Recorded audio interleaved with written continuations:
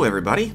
In this video I want to talk to you a little bit about downloading GIS data from the web or finding GIS data on the web. Because when anybody's starting a project or have been working in GIS for a little while, one of the most common questions that I get is, well, where do I get the data?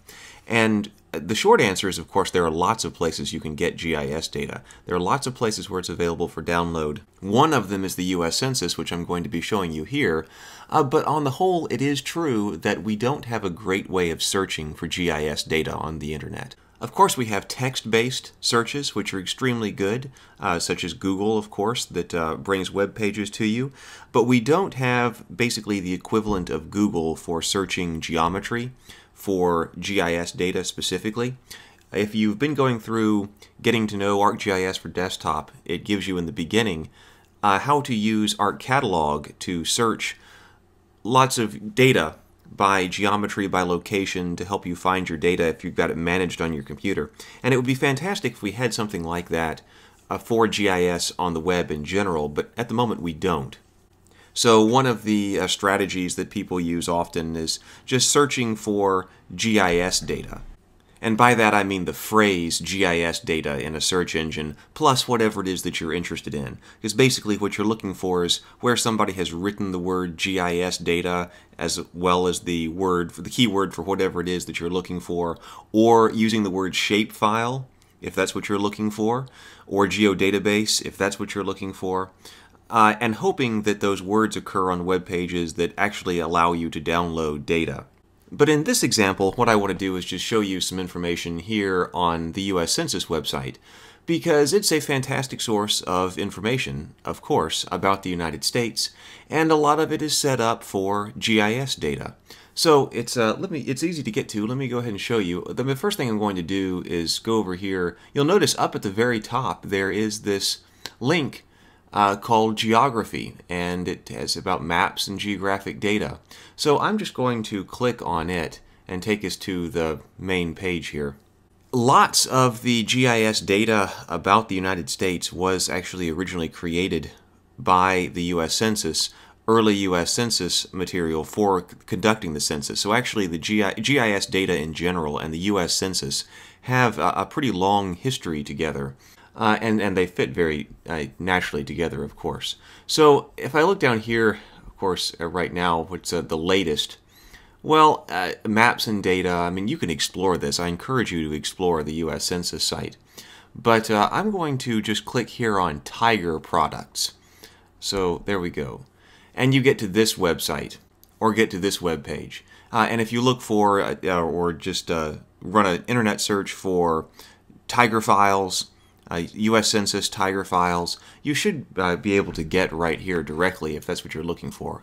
But take a look at some of the different things that I have here. Very useful. We've got links to Tiger line shapefiles. Shapefiles are what we work with mostly in 379. So look, the Census has shapefiles right there for you. We have geodatabases, which are GIS data as well. I don't talk about geodatabases quite so much in 379, but they are there. I've got Tiger line files with selected demographic and economic data. Cartographic boundary shape files. Okay, so what's the difference here? Well, you can explore exactly what you're looking for.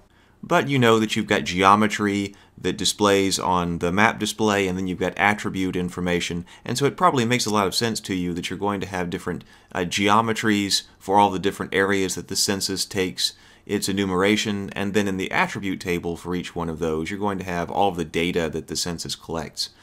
So you can't, of course, the census collects a whole bunch of data.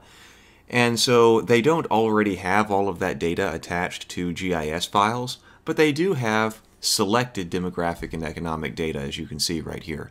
So if you're looking for some things, maybe the census has what you're looking for already attached in the attribute table in GIS file formats. But if you look here, cartographic boundary shape files, that just has the geometry, and then you can add your own attribute information. KML cartographic boundary files. KML is the keyhole markup language, and it's actually a specification of XML, and it was developed for Google Earth, before it was Google Earth. when it was still Keyhole. That's before it was acquired by Google. So if you scroll down here, which product should I use? It gives you a little overview here for whatever it is that you're looking for. Tigerline shapefiles, most comprehensive data set.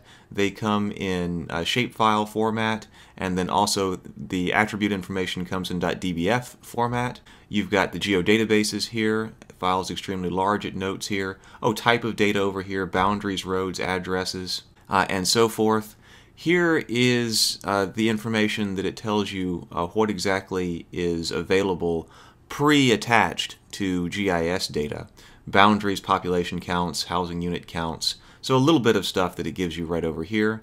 Here are the cartographic boundary files are in shapefile format. The KML cartographic boundary files, those, like I said, are for Google Earth. You can put them into ArcGIS. There's a tool that allows you to convert KML files and bring them into ArcGIS. So they are available for that, but they can't be just immediately added. There is a tool to convert them to the necessary format.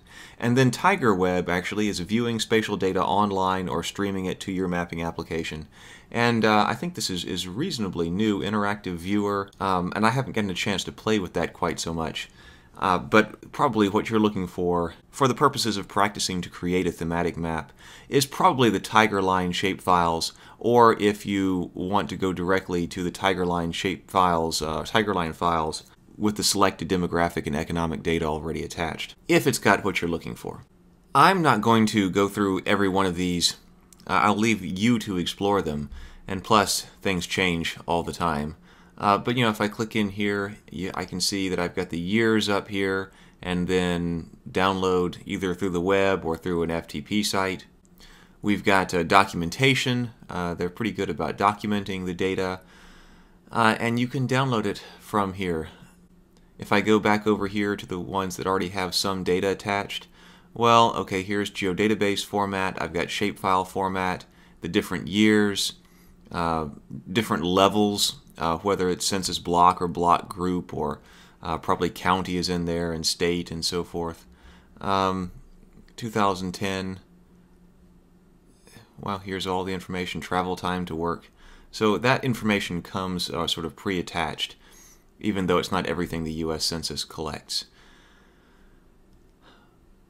Okay, so the U.S. Census is one source of information for GIS data, especially for social scientists, and it does a pretty good job of already having data in established GIS formats that are available for you to download and use immediately.